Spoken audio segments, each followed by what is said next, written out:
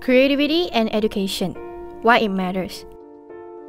71% of college-educated professionals say creative thinking should be taught as a course like math and science. 78% says creativity is very important to their career, but only 57% thought so when they were in college. 82% wish they had more exposure to creative thinking as students. 91% agree there is more to success in school than focusing on course material. Of education major, 68% say creativity is something you are born with and also something you can learn. 75% will creativity as important in school. 86% say creativity is important in their career, but only 48% believe creative thinking currently has a place in their career. Interestingly, math and science rank nearly as high as traditional creative subjects in contributing to creative thinking. 85% agree creative thinking is critical for problem solving in their career.